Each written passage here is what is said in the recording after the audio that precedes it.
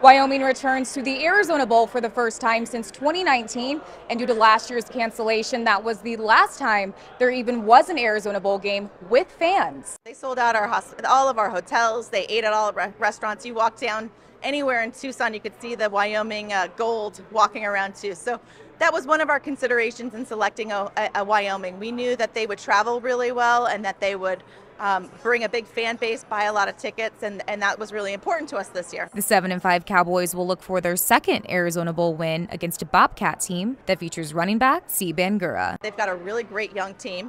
They have an amazing offense, a really strong defense.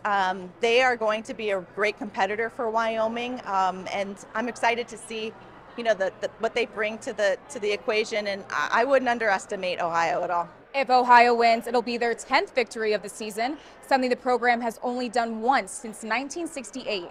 At Whiskey Roads, Brianna Isbell, KGUN 9 on your side.